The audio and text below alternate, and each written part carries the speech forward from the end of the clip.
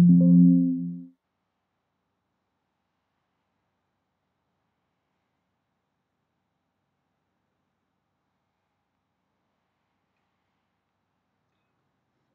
welcome on board. Our next lecture is on Alzheimer's disease. We said Alzheimer's disease is a devastating illness that presents with progressive memory loss, impaired thinking, hallucinations, and delusions, uh, inability to perform daily tasks. It affects about 0.5 million older Canadians. These are data from Canada and causes about 10,000 deaths per year, which is the fourth leading cause of adult deaths in that particular country. Uh, it's estimated annual cost of about 8 billion US dollar, which is next to heart disease and cancer spending in the same context. So, what do we know about Alzheimer's disease? That is a progressive disease of the CNS. Okay, these people present with loss of memory. They cannot think well. Their thinking is impaired. Hallucination. They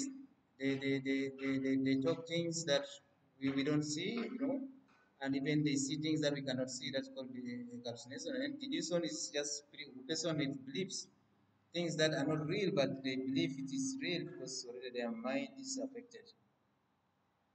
Uh, we said it causes an irreversible brain damage and there is no cure.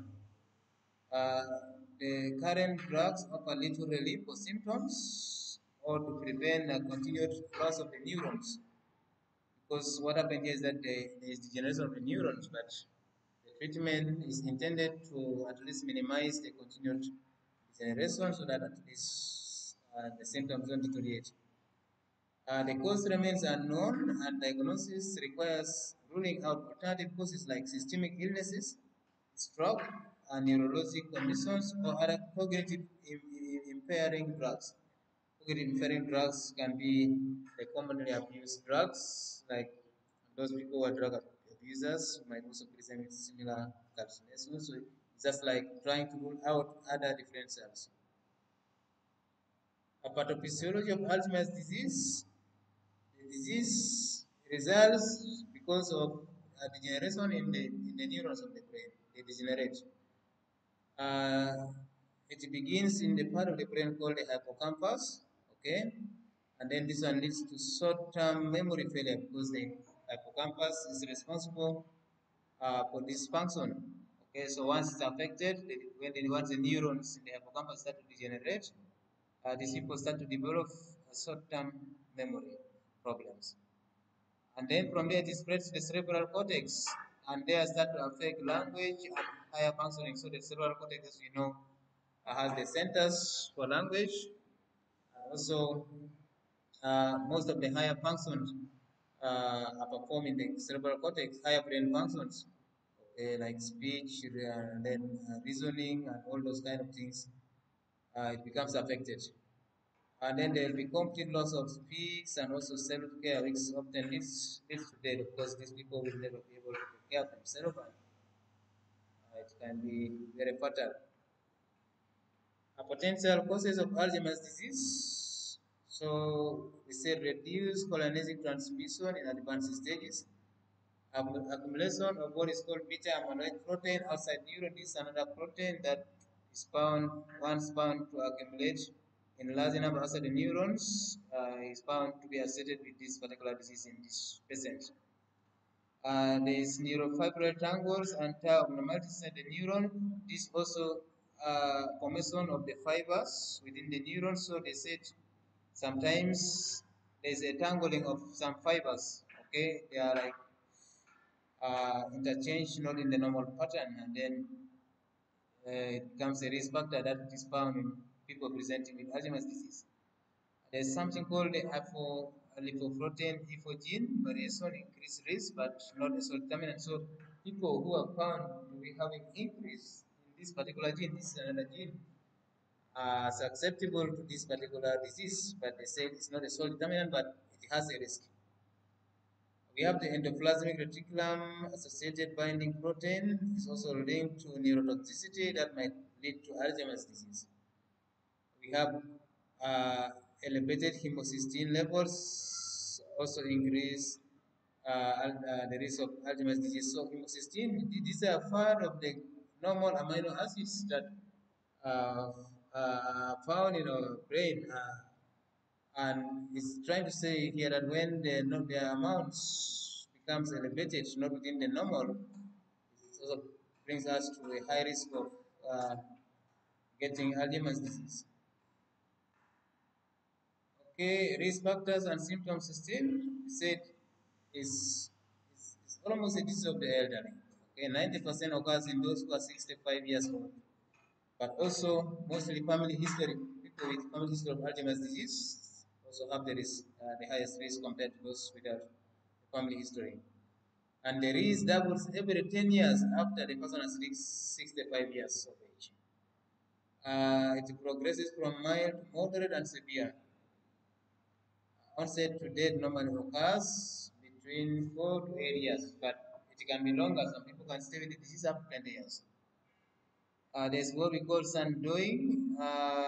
This is just sundowning. This is so because in many persons the symptoms intensify in the evening. So when it's the evening and then they start getting worse symptoms during the sun when the sun is going down. So we call it sundowing syndrome. We look at the disease biomarkers in Alzheimer's disease. We have biochemical and anatomic and physiologic parameters that reflects the pathophysiologic process of this particular disease.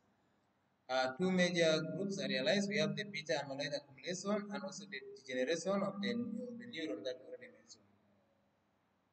This one detect possible disease onset years before symptoms. So when we see people, having accumulated beta amyloid protein, and also starting to degenerate in the neurons, so they're telling us there is for this particular disease.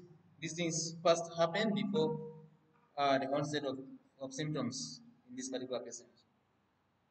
Biomarkers of limited clinical utility due to ambiguous results and lack of universal standards.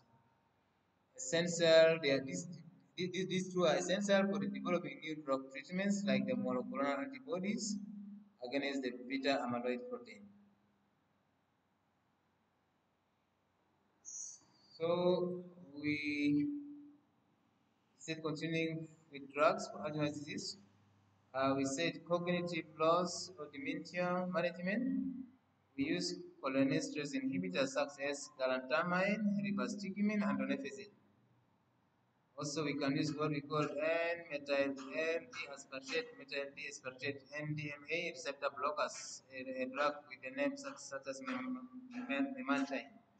Okay, this is an example of the NDMA drug, memantine. Statistically significant, but clinically marginal effects. So, what this point says is that this drug gives us some improvement with some uh, statistical significance where at least a number of patients saw improvement, but clinically the benefits are not much, they're just marginal. Future possibilities, we might consider what we call stem cell implants for patients with Alzheimer's disease or even Parkinson's disease. These are things under consideration. Neuropsychiatric symptoms, these patients might present with agitation, aggression, just like any neuropsychiatric patient. Delusions, we already mentioned, hallucinations, because they are anxious, they are depressed, and they have anxiety. And sometimes also we have limited benefits from multiple drug classes. Many a times we use combined drugs, medication. Sometimes they say the benefit might be limited. Preventing or delaying the cognitive decline. Some expert panel in 2010 found no good evidence supporting the association of any modifiable risk factor with reduced risk of the disease. Factors considered include diet, exercise, cognitive training, social interaction, economic status, metro supplement, medications, and environmental. So what they are trying to say is that these are like some lifestyle or other factors that will at least help or prevent or delay the continued decline in cognitive function.